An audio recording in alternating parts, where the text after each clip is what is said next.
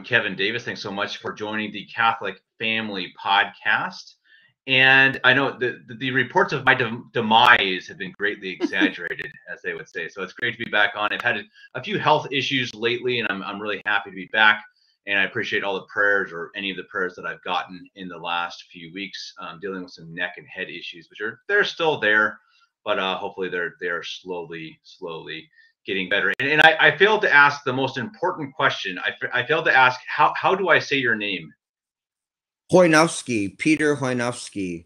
See, I'm glad I asked, because I would never have said that right. So thanks so much for coming on. And it's a really great topic. We're talking about Sister Lucy, and the Sister Lucy of Fatima, one of the 3 seers of Fatima, and the story of what happened to her in the 50s, 60s, 70s, and onward. And it's really fascinating. And there's what we've been told should be questioned. Let's just say that. And I think that's something that you have spent a lot of time in trying to question the entire agenda, or the story that's being promoted by the Novus Ordo Church and by Rome, etc. And so before we get into the story, I'd ask you if you could please give us a brief description of who are you? Okay. I'm Peter Chojnowski. I was born in New Britain, Connecticut in 1965, and I studied to teach philosophy, and I went to St. Louis University, Fordham University, and got my PhD in philosophy. I went on to teach in about 7 institutions of higher education and some high schools, and currently I teach at a high school out here in Idaho. And basically I've been spending my life and career writing articles and teaching a lot, and speaking about Fatima, Catholic social principles, the philosophy of St. Thomas Aquinas, all those things. And basically, I want to express what the church has taught throughout its history, and its great philosophical and theological truths. And it's only by chance that I, ran into Father Gruner and became associated with the Fatima Center, and began to speak throughout the world about Fatima, the miracle of the sun, the third secret. And then as time went on, especially in 2017, basically I ran into this whole Sister Lucy issue.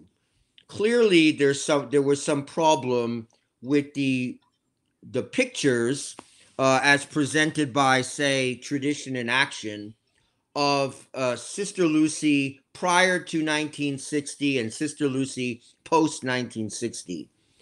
And I spoke with some of my friends at the Fatima Center, and they said, well, okay, there looks like there's some problem. There could be a problem, but, demonstrate it or show what the truth is. Have some kind of investigation. So I took up that task. I thought, yes, this is what we should do. And so we launched an investigation, myself and a few associates. And we entitled it Sister Lucy Truth. And we filed with the IRS so that we're a tax deductible corporation and tax-free corporation. And we launched some various inquiries looking at trying to find experts in the various fields that could judge the pictures and the handwriting, the videos of Sister Lucy of Fatima prior to 1960, and then Sister Lucy of Fatima after 1960. Were they the same person? Are we dealing with the same individual, say in 1967, and then when she reappeared again in 1982 after the assassination of John Paul II. Are we dealing with the same person? And because it's a fundamental issue, because if you're not dealing with the same person, then you have a problem. Then what happened to the original person? So this challenge of trying to determine in a scientific way whether Sister Lucy was the same person throughout her history, purported history, from 1907 to 2005 has been our task, and report after report after report has indicated to us that it's a different person. A different person emerged clearly after 1960, clearly in 1967, there was a different person, and that different person took on the persona and the identity of Sister Lucy of Fatima until 2005 when she purportedly died. So, or actually died. So this is what we found, and it shocked us that there was such certainty on the part of so many of these experts, and they even indicated, well, why hasn't this been looked into before? Because from our perspective, from the perspective of surgeons and dentists and maxillofacial specialists, and the latest in technology from the facial analysis technology, handwriting analysis, the various letters that she had in her early life, and then later on in the 60s and 80s, we find over and over again that there's been a fraud committed with regard to the identity of Sister Lucy of Fatima. And we're continuing our investigation. We want to ultimately get DNA evidence, and then, if we can, answer the question who the imposter was, and also what happened to the real Sister Lucy. Yeah, and it's great. I think it's a fascinating mission, and it's a tragic tale. I think it leaves us with a lot of questions. And I'd ask you first. I think most people watching this probably already know or have a good idea, but maybe you could give us a brief explanation of who was Lucy of Fatima, and maybe a really brief explanation of what happened at Fatima. Maybe just a couple minutes just to say, okay, why is this important? Who was she? What happened in 1917? In 1917, three Portuguese peasant children, Lucia dos Santos and Jacinta and Francisco Marto, were in shepherding their sheep, and after a year before, when an angel appeared to them and sort of prepared them for this revelation that would come in 1917, on May 13th, and then June 13th, and then July 13th, then there was a hiatus where the apparition didn't take place until August 19th, and then February 13th, and then October 13th, there were apparitions of the lady, to these three children, and she would always indicate to them she'd give them various messages, and, for example, do penance, pray the rosary, various statements about their friends and family, and promising them heaven, and urging penance, that they were to do penance and they were to pray for sinners. And then in July of 1917, they were given three secrets. The first was a vision of hell, a vision of the damned. And also it was indicated to them how they were to pray for sinners so they didn't, fall into hell. Then there was the second apparition, the second secret, which focused on the beginning of a new war, the outbreak of a new war, which would be World War II, which would be for the punishment of mankind.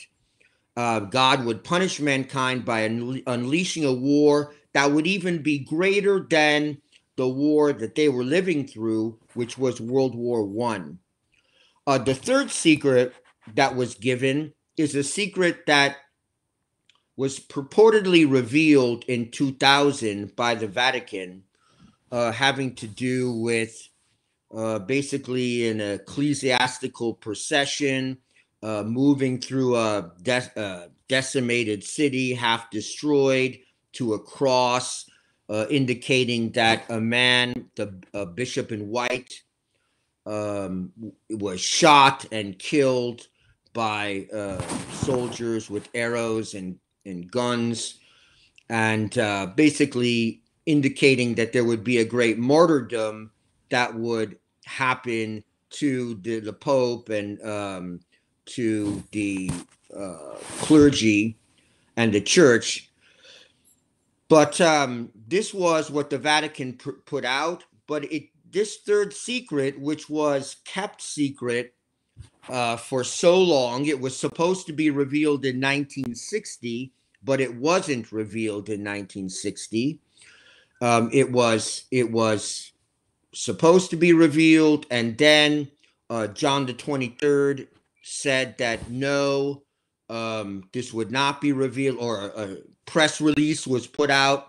No, this would not be revealed, and instead, we would not speak of this.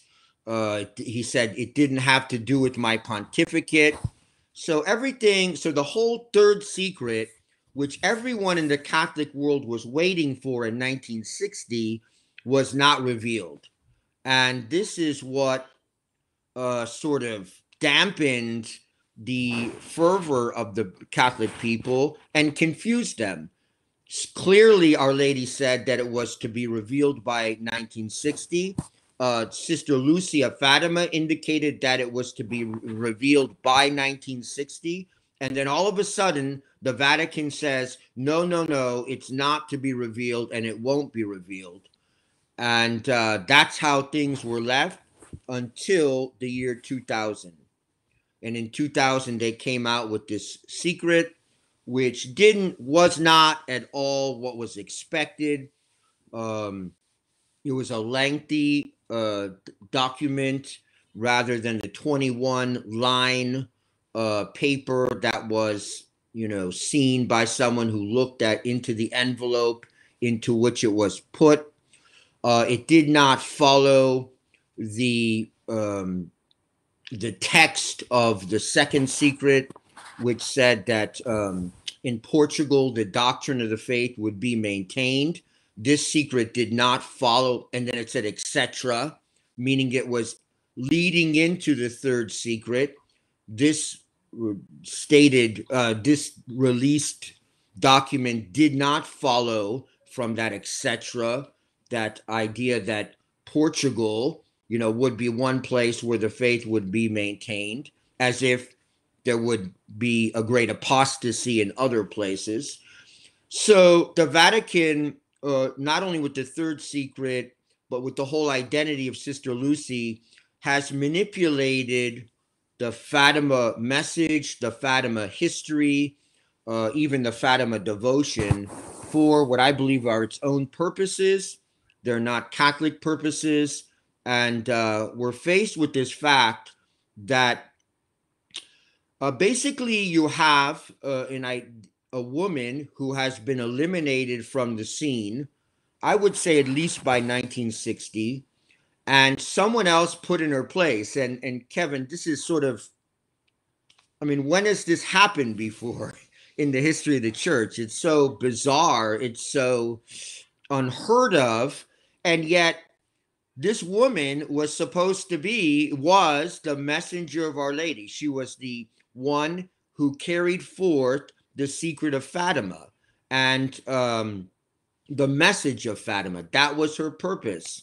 So, what kind of diabolical situation are we in that people would feel like they had to eliminate her, and they would have the power to eliminate her. That's something else. This to eliminate such a woman, to make her disappear from the scene, to replace her, is truly dark, and it's shocking. It's definitely true. I don't think I mean, have we even fathomed the idea of what happened, and that this happened, and that this was allowed to happen even by God and Our Lady? That's probably the most shocking thing, which shows you that, well, of course, they don't protect us from all evil, every immediate evil, ultimately, yes.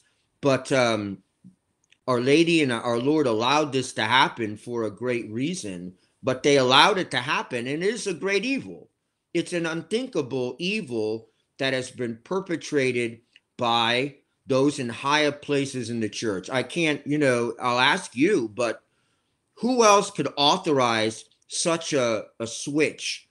The disappearance of the real seer of Fatima, this Carmelite nun, and the substitution in her place of someone else who, when you look at the pictures, I mean, scientific analysis is fantastic, but in a common sense approach, when you look at the women, these are two totally different women expressing a different atmosphere, spiritual atmosphere.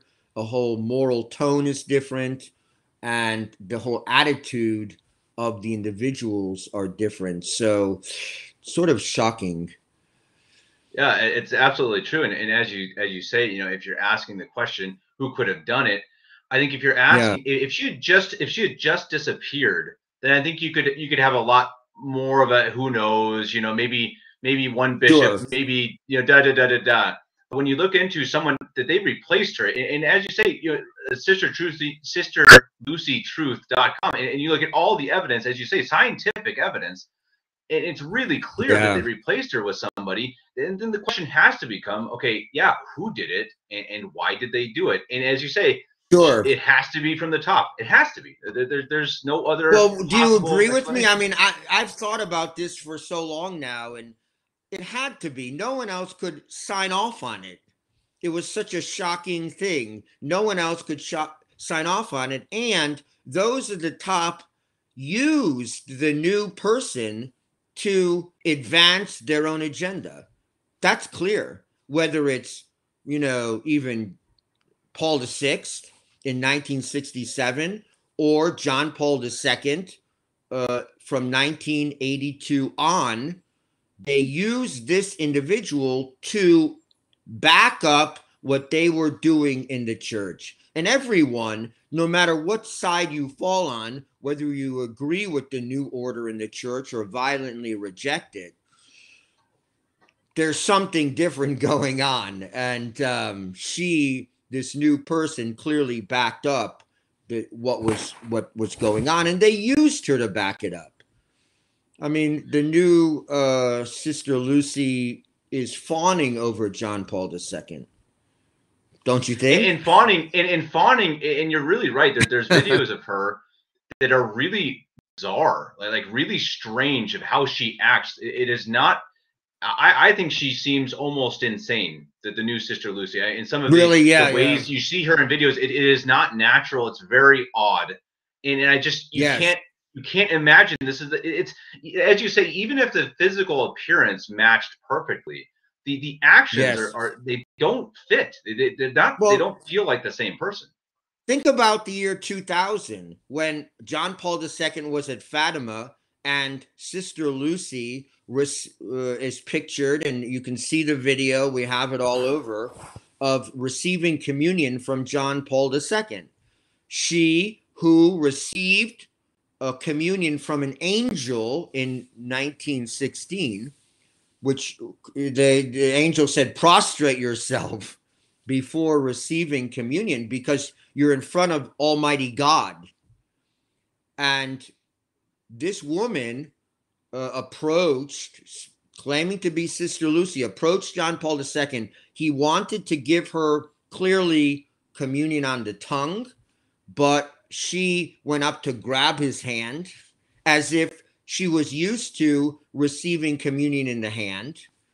And then after she received communion, she grabbed his hand and kissed it. How is this the proper approach and of a Catholic who is going to receive communion? And then she asked her, bodyguard, her helper, if she could stay right next to John Paul II at that event and stay with him when he was giving out communion. I mean, that's Strange. how you behave when you're receiving communion. Nothing matches. Even the behavior. I don't know if you've seen our pictures from 1967, that event at Fatima, May 13th. The only time this Sister Lucy appeared in public prior to being brought out again by John Paul II after the assassination attempt against him. She's very open. She's very, seems to love the press. She's smiling. She's, very social and even overly social, and not afraid of crowds in any way. This is not the Sister Lucy we see in every other picture prior to that point. Not in any way. She's very demure, Absolutely. very quiet. I mean, do you have a bishop standing next to her? She's just hands by her side. The bishop is 2 feet away. And I mean, just very reserved, very pious, very humble. Nothing like this woman. I mean, they picked a terrible actress. When you look at it, when you actually know what you're looking at, they picked really a terrible actress to do this. Whoever this woman is, whether she was a Carmelite nun, a nun of some kind, or just a woman from outside who took on the role of Sister Lucy, whoever it was, she didn't portray Sister Lucy very well, certainly.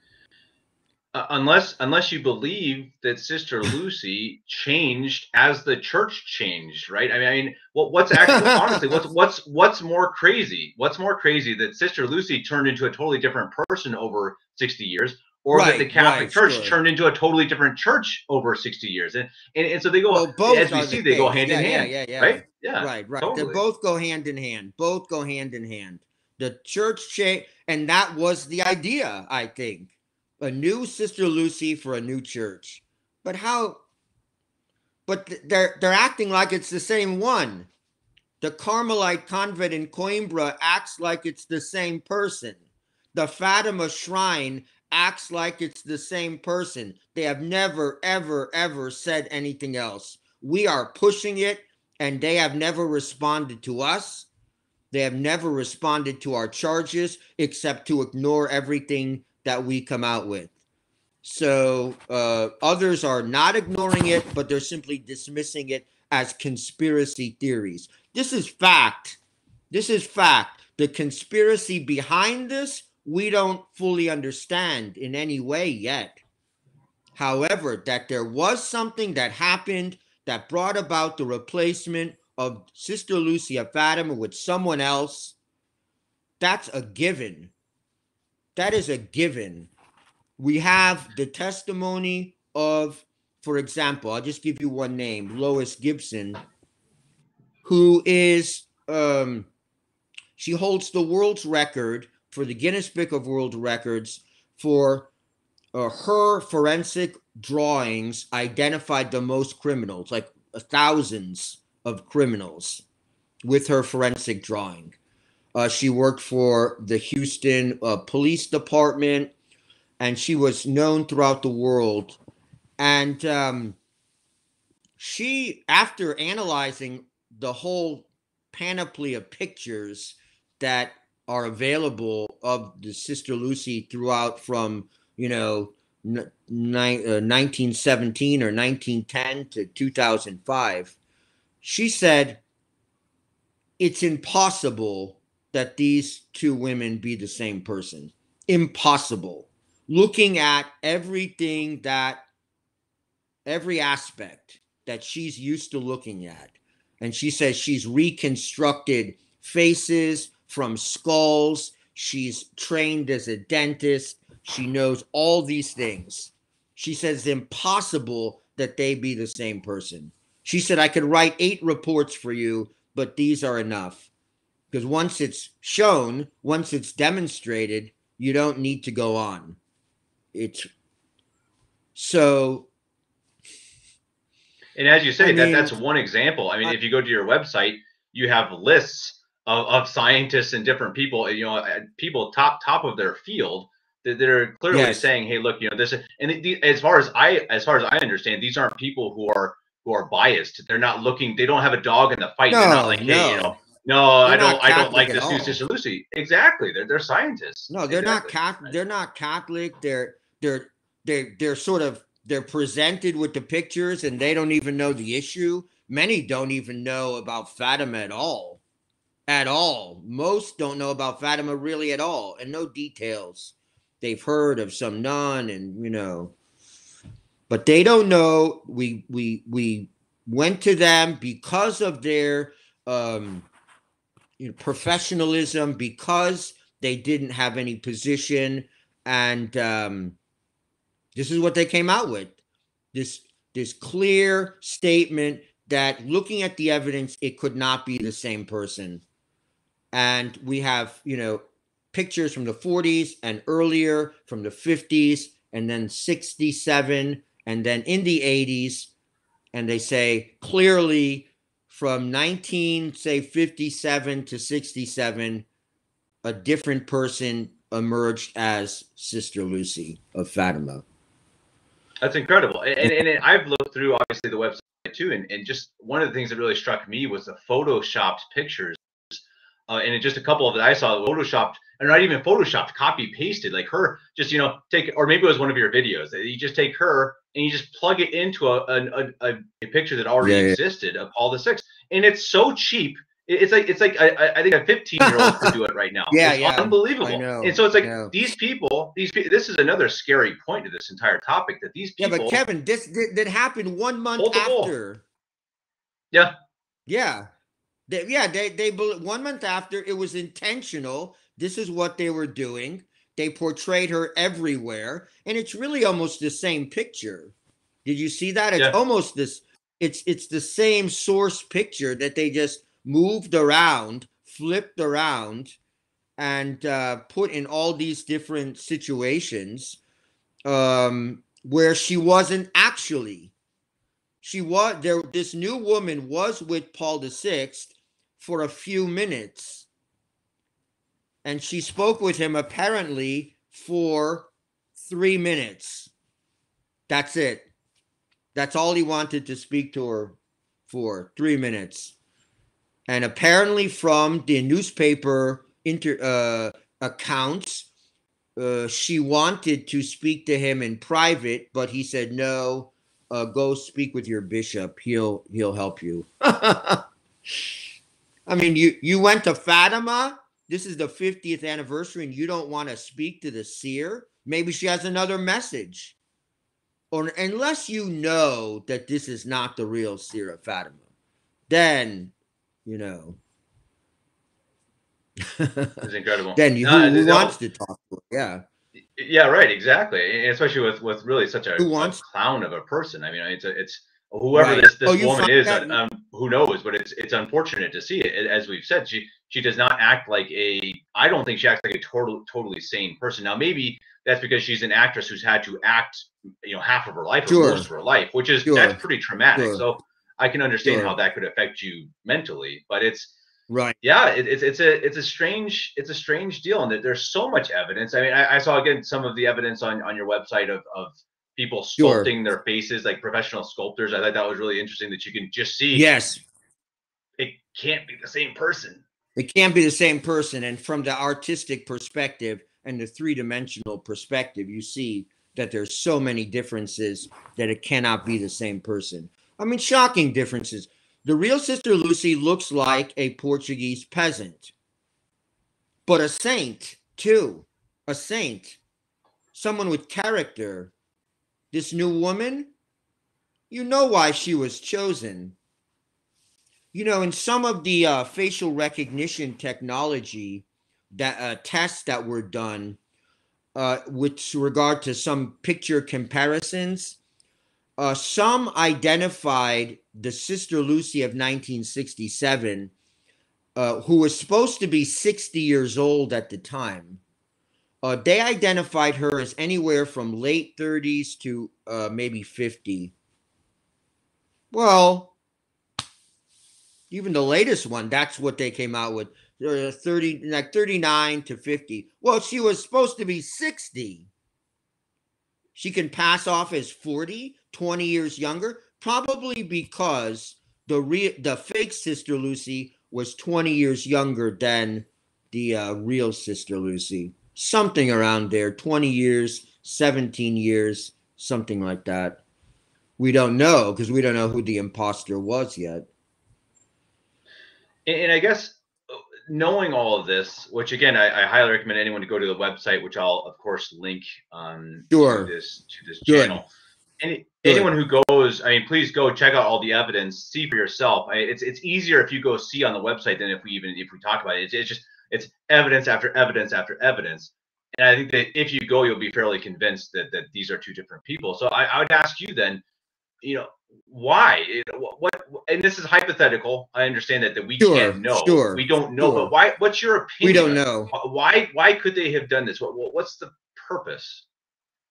The purpose is to make sure that Sister Lucy, the real one, didn't stand up against the modernist revolution. She wasn't the focal point of opposition to the modernist revolution, which was being pulled off in the 60s and the 70s and 80s. She would not stand in opposition. She would not go against the new vision of the Catholic religion that they were presenting. For example, even in 1962, when I believe she was already gone, when John the 23rd, on October 11th, 1962, he opened the Vatican II Council, and he said, he said, we will not follow the prophets of doom. We will not heed or follow the prophets of doom. We look forward to this new world where mankind is, gaining a new understanding of itself. And who were the prophets of doom, Kevin? Mary? Who? Mary at Fatima, right? And the only remaining seer of Fatima, the children of Fatima, and the only remaining seer, Lucy. We will not heed. So suddenly, the prophet of doom, who's saying man must repent, or grave things are going to happen, and probably apostasy will come from the church to the church from the very top. Suddenly, you go from that kind of person to someone who goes along with every single innovation, every single change of doctrine, every single one. Well, what could they ask for that's better than that? Now she's not the main opponent. Now she's the main advocate of the modernist revolution, the complete changing, except for some externals, of the Catholic Church, to make it something no Catholic from the 50s or 40s or 30s would recognize, except in some, externals. They wear the same clothes, some of them, sometimes. Right. So, that's a good point. They hijacked a person. They hijacked someone's identity. So if there's a crime, maybe it's murder, maybe it's kidnapping, right? But there's certainly the crime of identity theft. The crime of identity theft at this higher level is a crime nonetheless. So this is really a criminal investigation. It is a criminal investigation. And that's how we treat it, and that's how our investigators treat it. And I think that's really interesting. I've got a question for you here on, I think on YouTube. Someone asking if you guys are working on DNA evidence. I think you mentioned that already. We are. We've put out $1,000 reward, or a reward for anyone, a relative of Sister Lucy, or a relative of Jacinta and Francisco, because they were first cousins with Sister Lucy, to come forward, allow us to take, DNA samples. So we'll have that of the real Sister Lucy, the family of the real Sister Lucy. And then we have to get DNA evidence from the imposter Sister Lucy. And that's difficult. We're actually looking into some things that, we hoped at one point, perhaps may still give us some DNA evidence, but it's a difficult task, but we want it to be done. Let us to disprove what we're saying. Let us have DNA evidence from the woman in the tomb at Fatima, the central tomb there between Francisco and Jacinta. Let us have DNA evidence, because there's going to be an attempt at beatification. There's going to be an attempt at canonization. So let us have DNA evidence to compare. They won't. I hope they do. I hope we, otherwise we'll have to try to get it in some other way. So it's possible that the tomb is now again filled by the original Saint Lucy, or Sister Lucy. Perhaps. Who knows? Right. We don't know. But this would just be an absolute proof to anyone who wants to even think about the issue that there were two separate people. We recognize this scientifically. This would be an absolute proof, but we're doing everything we can without having that yet. We're doing everything we can to identify what happened, try to understand, how there could have been two women involved in this whole drama. We're doing everything we can to try to present the case with all the evidence in a rational way, in an orderly way. And I think people are beginning to think about it, and it's sort of beginning to resonate. And many people take it for granted. When you look at the various videos of Sister Lucy and you look at the comments, many acknowledge that there was a fake Sister Lucy. Many.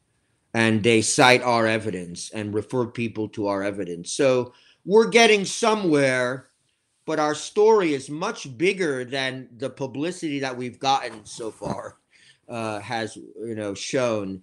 Our story is bigger. We're looking for someone to launch a movie effort to portray what we will say is one of the greatest crimes in the history of the church. And I say that without the slightest hesitation. It's one of the greatest crimes in the history of the church. Would you agree? I think unquestionably. I think you can already say that hiding the third secret is already one of the greatest crimes that was supposed to absolutely. Our Lady said, hey, 1960, or by the time Sister Lucia died, or maybe Sister Lucia said that. So that's already a great crime promoted by the last men who held the seat of St. Peter in Rome. But yeah, exactly. And then as you say, if you add on to that the actual idea of a criminal investigation of stealing someone's identity, is stealing someone's identity in order to promote a modernist and in my opinion clearly heretical movement, it's new clearly church. Heretical. It's clearly heretical. I mean, even what Francis said the other day, basically saying that even the blasphemers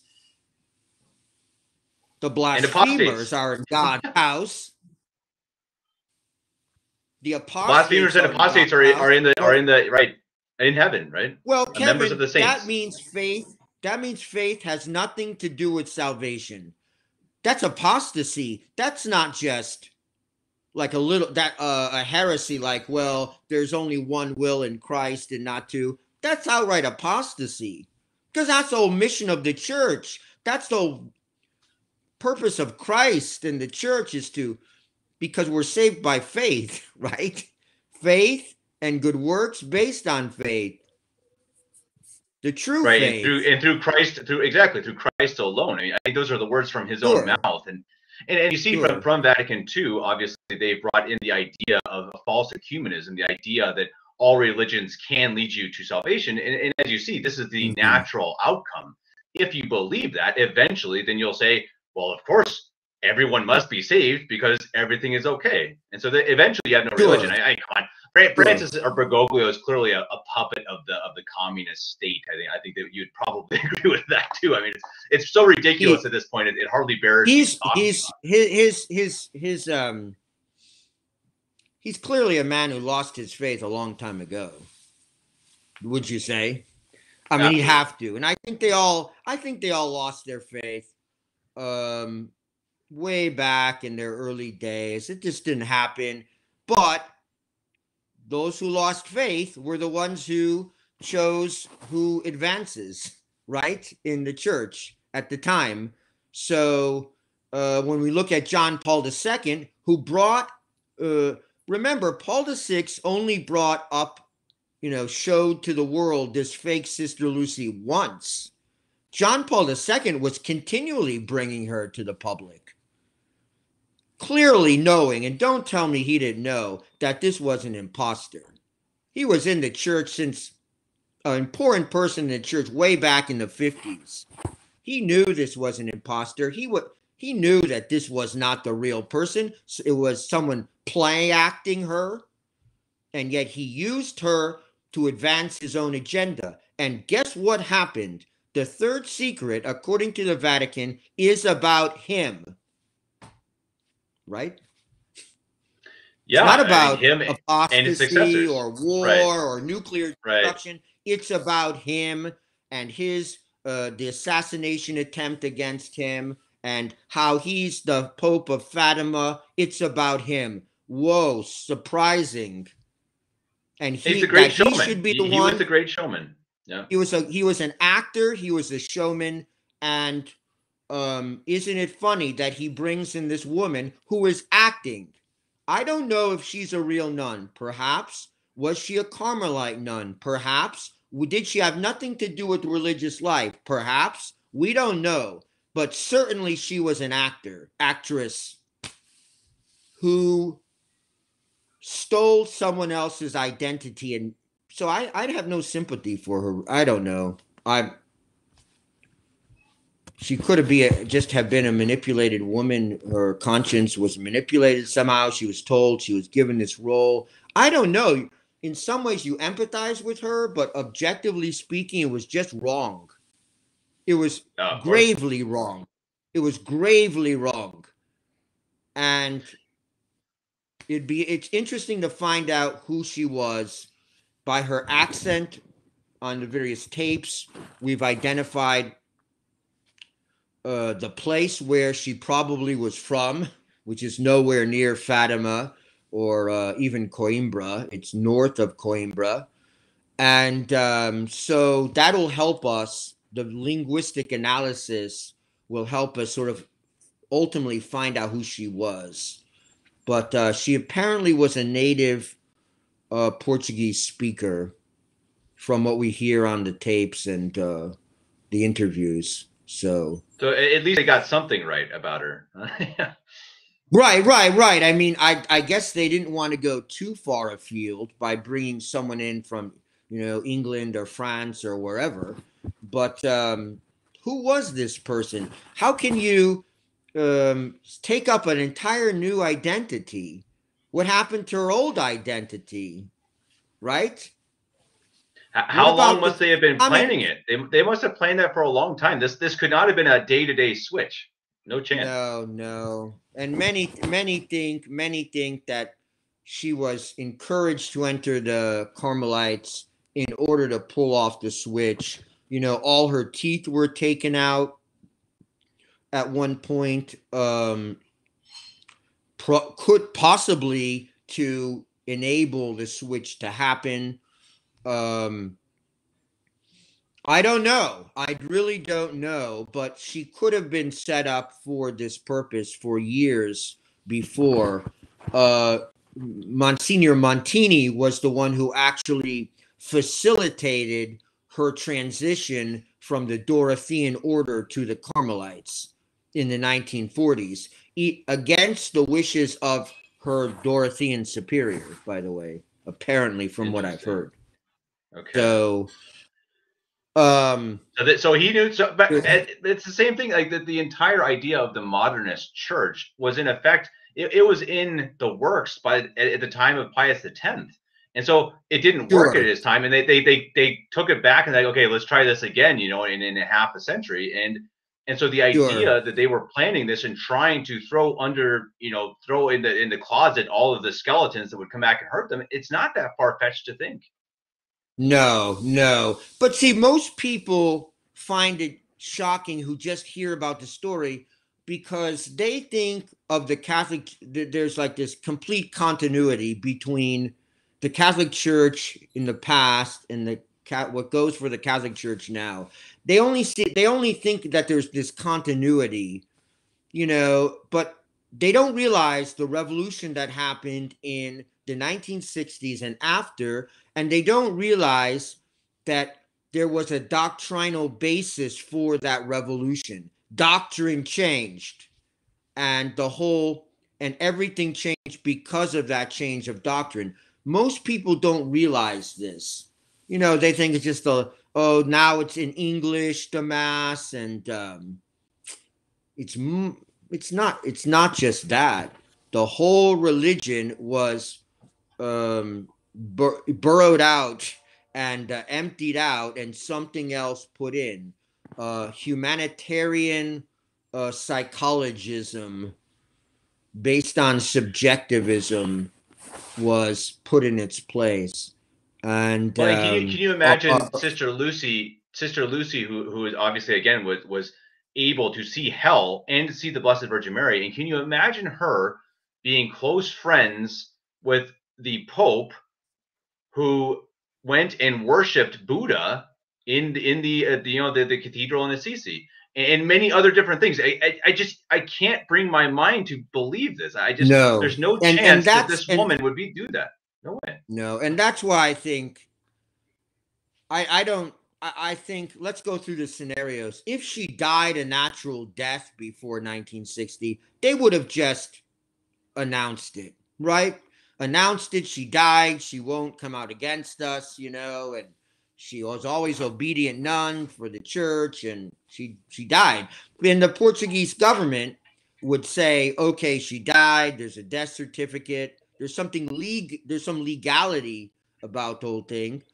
If she was just kidnapped and put away in silence, like so many from, say, the Fatima Center would hold, well, then there's always the distinct possibility that a message from her would get out, some kind of communication would get out, and it would blow the whole fraud, which I don't think the Vatican would want that kind of exposure of a fraud like that if she was just put away in silence. And what if someone knew about it and told somebody that she was being kept away in some little, you know, I don't know, Romanian convent somewhere, you know, or a Austrian mountain shack. Yeah, it's risky. Yeah. And there's always the chance that she could get out. So I think, personally, I think the likelihood is that she was murdered and simply replaced, which makes it all the more diabolical. It's true. Do you agree with me? I don't know. Do you agree? I'm not. It's just a conjecture, but based on the evidence. Sure. I mean, if you look at it that way, I mean, if you're looking at a possible crime, it makes the most sense in covering it up. Now, obviously, we don't know if that's what happened, but just take yourself out of it and say she was replaced and they didn't want her around. It's definitely riskier to keep her, as you say, to keep her in a hut in Austria, because she could be a big problem, because she knows the third secret and she can reveal the third secret at any time. And especially now, as the media becomes bigger and bigger, if she gets one report somehow to CBS or whatever, I mean, then their entire game is over. If the third secret, like I believe, was the Great Apostasy, the true third secret, I think that's right. I don't know, but I think so. And that's the case. Of course, they don't want that getting out, and I think. Yeah, I think it's possible that in some way Sister Lucy was martyred for the truth. I think she was I think she was martyred. She was martyred, and in a way that I mean, even beyond martyrdom, her whole identity was taken and stolen and twisted. That's serious. Wake up. Why do these people make a career of talking about Fatima and don't talk about this? Stop your career. End it. It's based on a lie. It's based on a lie that woman from 1960 on was the real Sister Lucy. That's a lie. We've proven it. Stop saying you speak about Fatima, because you don't. You lie. And I'm getting a little emotional here, but I understand. I've watched some of these. I've watched some of these. They're making money on this idea that the fake Sister Lucy was real, when we've proven it wasn't. She wasn't real. She wasn't the same person. Stop making money. If you're going to say that, because everything that woman said, listen, it doesn't matter what that woman said after 1960, because that's not her.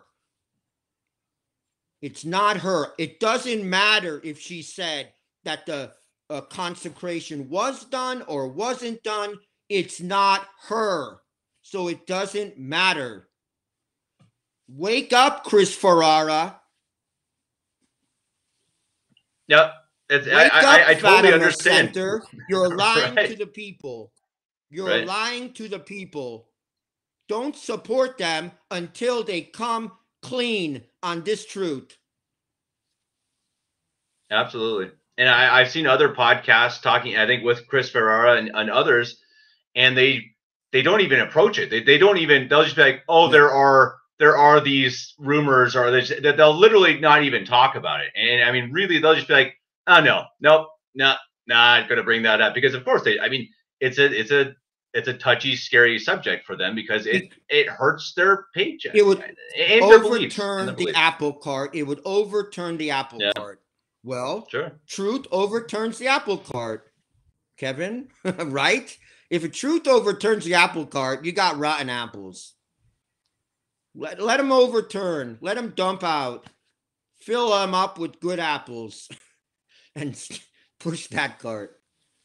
100%. Because, I mean, and focus on the evil that infested the Vatican and the church during those years, that allowed something like that to happen, that required something like that to happen. Focus on the evil. It's not just a little thing. It's not just some crazy liberalism that produced Nancy Pelosi. It's not just that. It's much, much graver. I mean, the highest enemies of the church attacked the church and were able to even eliminate the messenger of Our Lady. That's some pretty high evil. Oh, of course. Yeah, I mean, of course, they set up an ape church, and they set up a fake church, and they're leading souls away. For goodness sake, the man who calls himself Pope just said that Judas and everyone, anyone else you want to think of, are in the communion of saints. I mean, it's absolutely, it's not even just heretical, it's insane. It doesn't even make sense. It's insane. It's insane. It's insane. And as you see, it's an evil, and it's an ape church that's been set up for the last, what, 70, 60 years now. And sure. And it started, and this is a big piece of that. And I mean, and so I guess that's a question for you. Obviously, a big part of your goal, as you said, is to scientifically, in like as a criminal investigation, find out the truth of this. And so, what is that your ultimate goal? What is your that? And is it also trying to wake people up to the truth of what's going on in the church?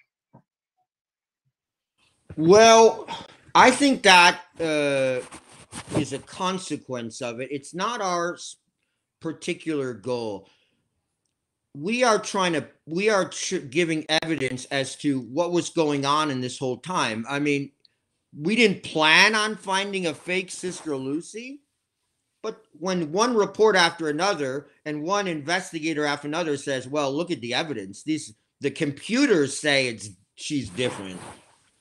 Then we're presenting this and let people take from it what they want. However, I wouldn't be surprised if people ended up saying, well, there's more fraud going on here than just Sister Lucy. What would provoke this? What would be their motives? And how can you have a good motive when Our Lady herself, listen, who appeared to Sister Lucy? Our Lord Jesus Christ, King of Kings and Lord of Lords, Our Lady, an angel, the Holy Trinity. They appeared to her. They spoke to her. To touch her is a crime beyond words. Who did it? Who authorized it? How was it done? It just shows you that what we've been taken as sort of like, oh, I'm a liberal Catholic, I'm a conservative Catholic, or I'm, far right traditionalist, you're not seeing this. You're not seeing the reality of what's been there in front of us for all these years. I mean, I know a nun who said to me, well, I was a young girl in 1967. I read a lot about Fatima. I saw the pictures of Sister Lucy. And then I watched on the screen, our black and white television, the event at Fatima on May 13th, 1967, with the anniversary. And I watched it, and I said to my mother, that's not the real Sister Lucy. Look at her chin. Look at her chin. And this was a young girl. I think she was like 13. And wow. The mother said, oh, no, the Pope, the Sister Lucy, the Fatima. No, it's all right. But she recognized it even then. And we have to hire all these professionals to look at the evidence and to try to go through it and analyze it. And guess what? They say the same thing as that little girl in 1967 saying that's not Sister Lucy. And I challenge, put a 10-year-old in front of a screen with our pictures of the two different Sister Lucys on the screen. Ask them, is this the same person? See what they say. And the innocence of youth, the obviousness of it. We want to prove it because we want to prove it. We want to show, we want to present like scientific evidence, not just. And from day one, from the first test that we proposed, it's come in like that. Our recent report said, well, we can't tell. The Sister Lucy of pre 60 and 1967.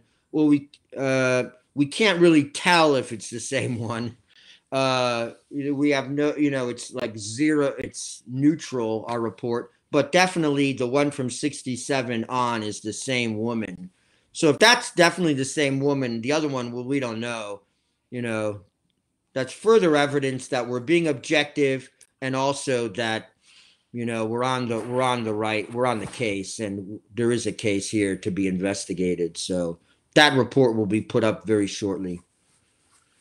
Interesting. And I think that's a good time to ask you, how can people help? What is it that people can do to forward this? Because as after listening to this, 1 hour, I hope people see this is a really important issue, and it's something that it truly can shape the way many people understand the last 60 years of the church. And I think that's absolutely true. So it's really important. So how can we help you? How can we help you get the word out? How can we help you financially, whatever it is? Well, go to our website, sisterlucytruth.org. We have a donate button. We really have very few donors, and we really get very little money. And the money we get, we're so thankful for. But we really get very little, and it is tax deductible. And I have, people that do videos that I need to give some, I need to compensate for certain things, and investigators that I need to compensate for their travel and so on, just to maintain the bank accounts and filings for the IRS and all that. We need some support, but also to say, continue the investigation, to continue the reports, continue analyzing this from various angles. Any donation is helpful for us. Also, help us find someone who will make a movie out of this case. This is big. We need a a JFK movie about Sister Lucy. This is bigger than this is supernaturally catastrophic. That was politically catastrophic. This is supernaturally catastrophic, and it's just as intense. Just as intense. Dan Brown, move over. This is much bigger than what you know or what you said you know. So help us find someone who can develop a movie and produce a movie about this, and also spread the word. We need help on social media. We need help with interviews. We have so many memes and various reports that can be sent around. We need help in doing that because, we're a handful of people at most. I can think of, 5. So that's it. And so we need whatever help you can give us on the social media, in the social media world also. Perfect. No, that's good. And I think that I recommend anyone watching this, and I know that there are a lot of causes and people's pocketbooks are stretched, but I think that I'm sure you would agree that it's every buck counts, every dollar counts, and it is as good of a thing that you're going to be able to promote. And I truly believe that. I truly think that it's a very important issue, and that we should take it seriously. Every dime, imagine having a movie, as you say. It has to be a big movie. It's a huge it's a huge thing. It should be a big movie. Her disappearance, her substitution, the third secret, the Vatican. Oh my gosh. It's just, once it's done, it's going to be fantastic. And listen, people who don't care about religion would suddenly hear about Fatima and could say, whoa, what about that? What about this miracle, this sun that I'm hearing about? What about this message of Fatima? What about this Russia spreading her errors? What about all that? That's interesting. Because now, sort of, Fatima, unfortunately, put into a little box and locked up, and, oh, that's religion. Well, this will be grand crime, international intrigue, right? Portugal, totally. Rome, U.S., back and forth, it'll be incredible once it's done. Oh, it gets me pumped up for it. I want to see it now. Help Let's go. Yeah. Totally. No, I think you're absolutely right. And I've got a couple of questions that people have asked. Someone just asked, where can people donate? You already said, I think, sisterlucytruth.org. .org. Yes. or you can even we have a Smile account with Amazon that you could help donate to us, but or else you can send a check to us, and on the Sister Lucy website it gives you the address.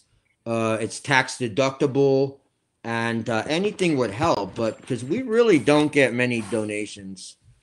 The ones we get, we're so grateful for, because I could pay some things. I don't get a dime from any of this, and I don't want a dime. I don't want a dime. I want everything to go into work done on the project.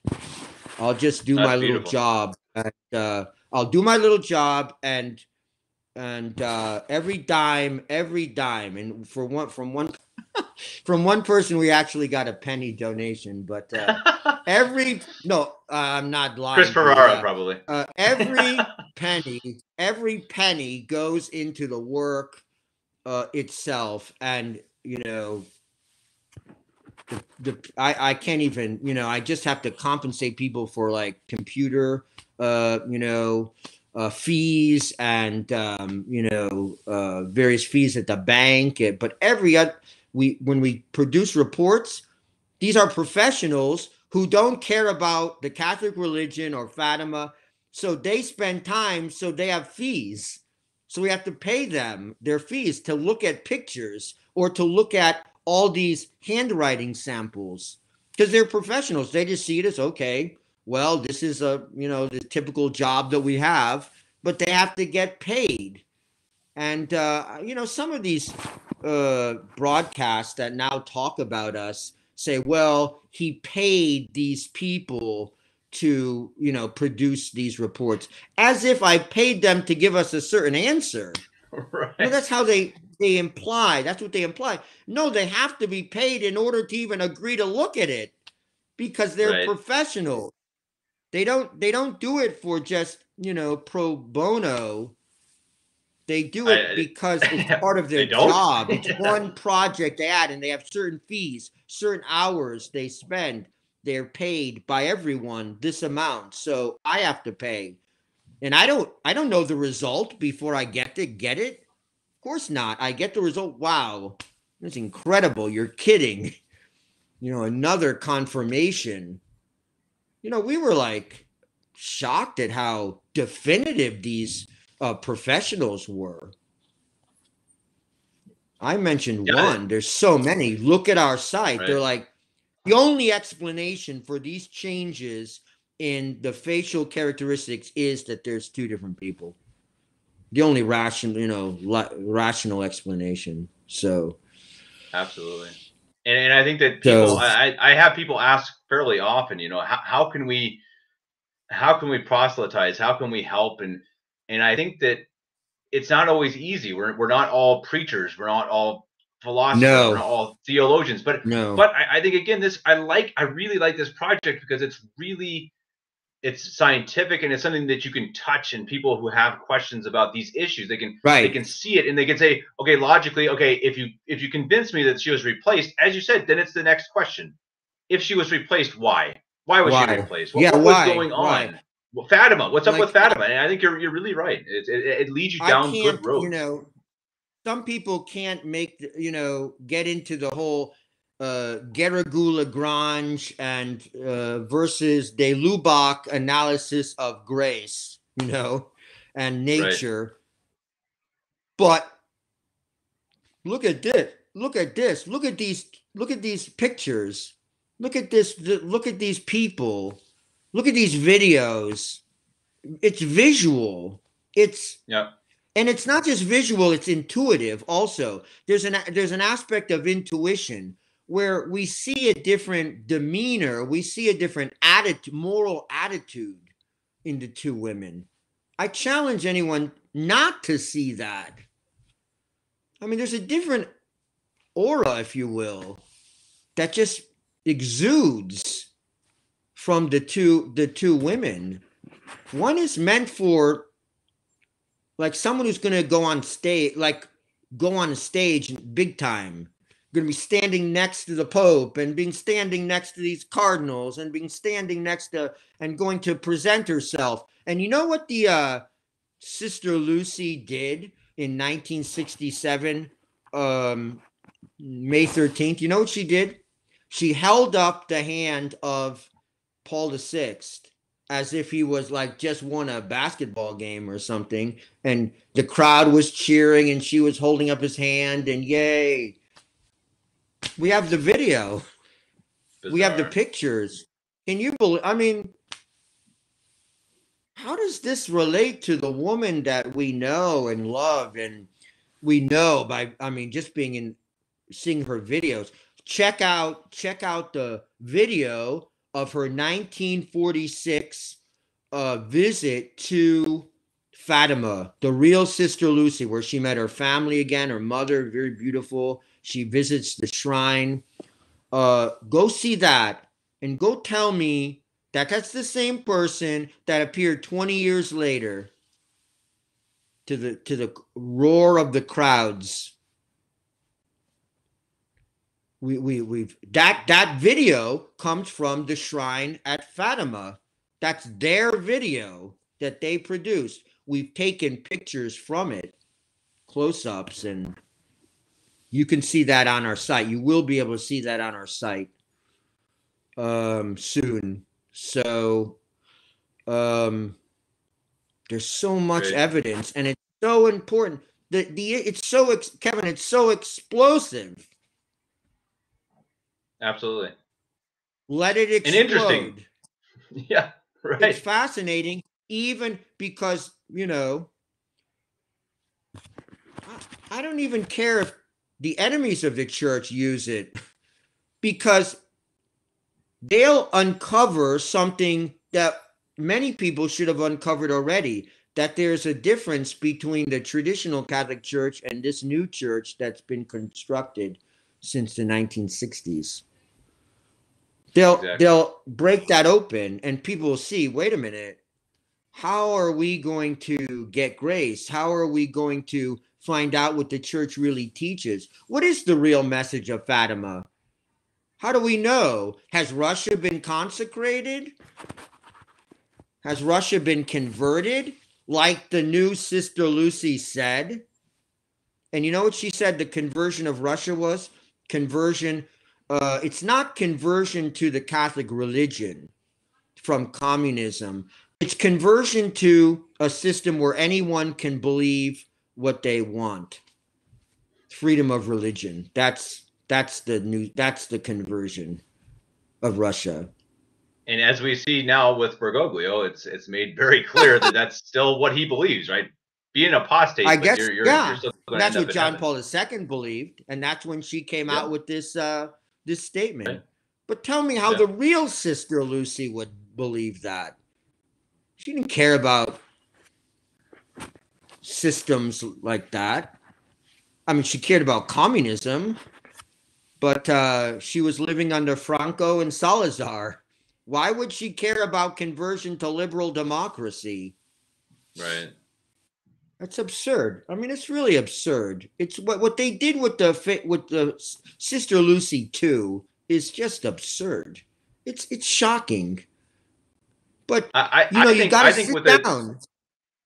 Right. With their third secret too, I think that's shockingly odd and strange and I think kind of ridiculous. I mean, it doesn't make any sense that the one that they came out with, the whole idea of the man in white, you know, walking. I mean, okay, it sounds like a cool story and stuff, but why would they hide it? Why would several popes refuse to reveal it? There's nothing that would damage them. There's no reason not to. It just doesn't make sense. Right. It's absolutely bogus. It's bogus.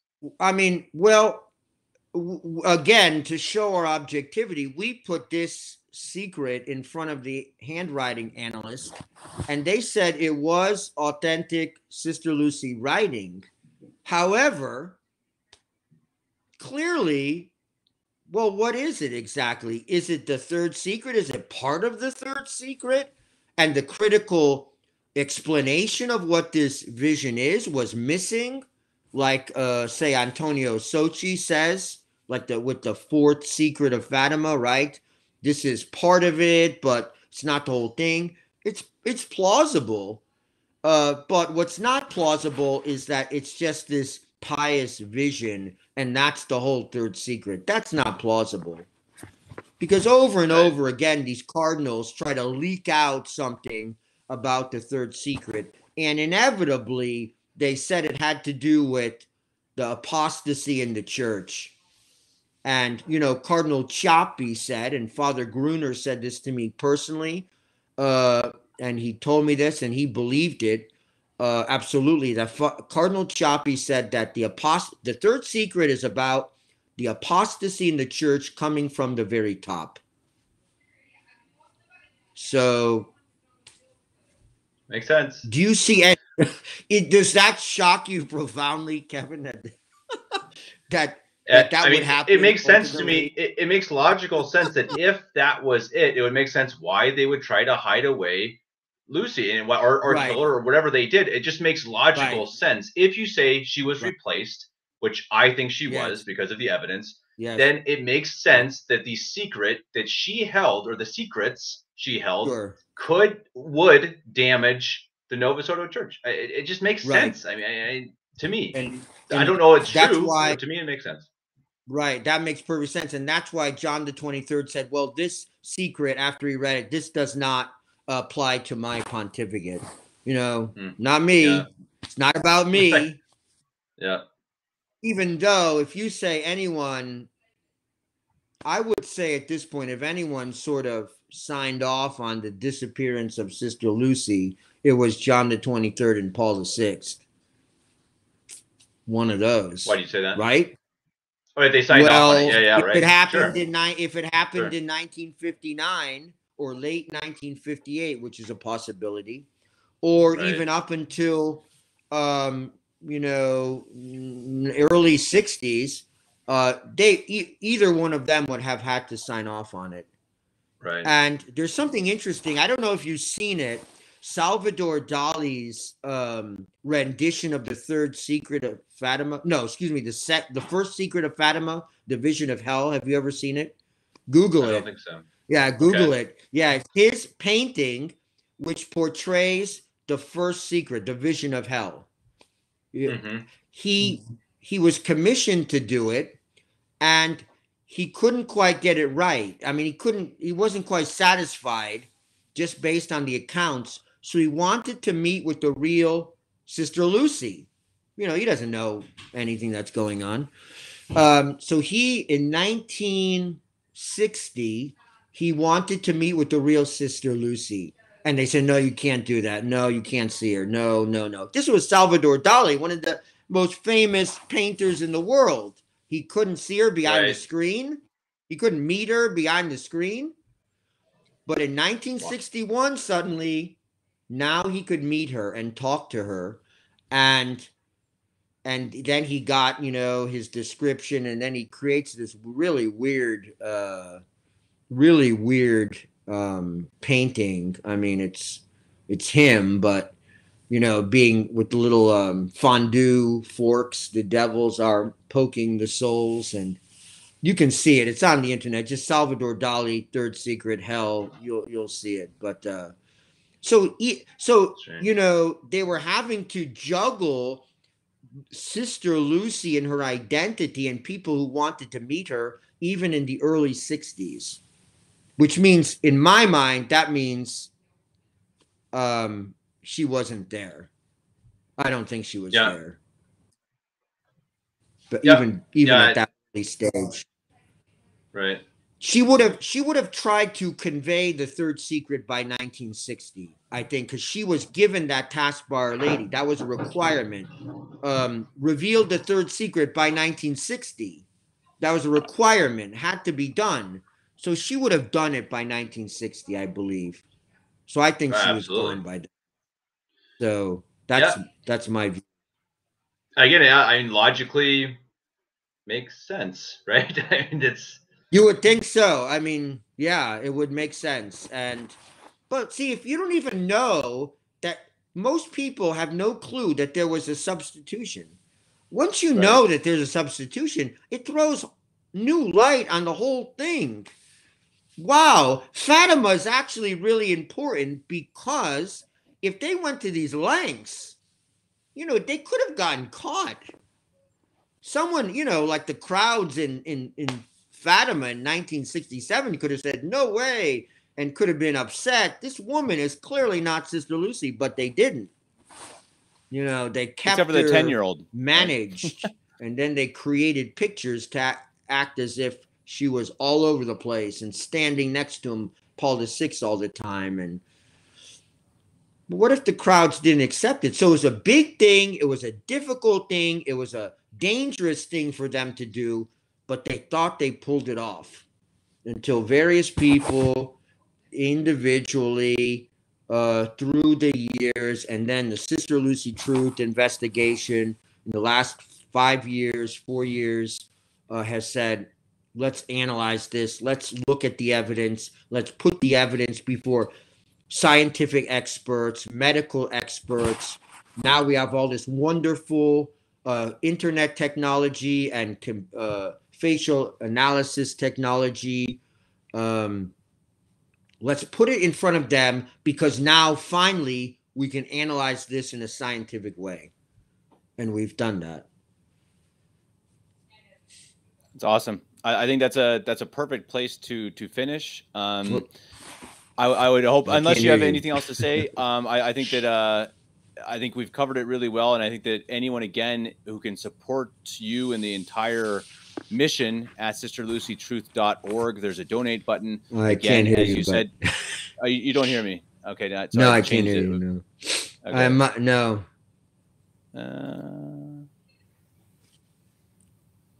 No, I can't hear you. Sorry. Am I back? Am I back? Okay, everything's mine's on. I'm not sure. Yeah, I think it's probably me. I think you still don't hear me. Still no? No, I can't hear you. Okay. Can't hear you. Sorry. Can you hear me? Can you hear me? I hear you. Yeah. I can't. Okay, I can't hear you. I don't know. You just keep talking. Why is this changed? So. No, I can't hear you. Something. Anything? Still nothing. What should I do? Okay, the people are saying they hear us both, so I can't. Everyone else here. Studio does not work. I don't know. Maybe it's my computer, hear me now? But it's the same as it was. Oh, that's strange. Okay, well, I'm going to say goodbye. It's unfortunate that you can't hear me, but thank you, thank you, everyone. Thank you for listening to our story and our efforts. Thank you. And we will. I would even love to have you back on. And everyone who's listening, please again support him at sisterlucytruth.org, and we'll do everything we can to support him as well. And hopefully we can have him on again to talk about this really awesome subject. So until next time, we will talk to you later. And again, thanks for joining. Thank you.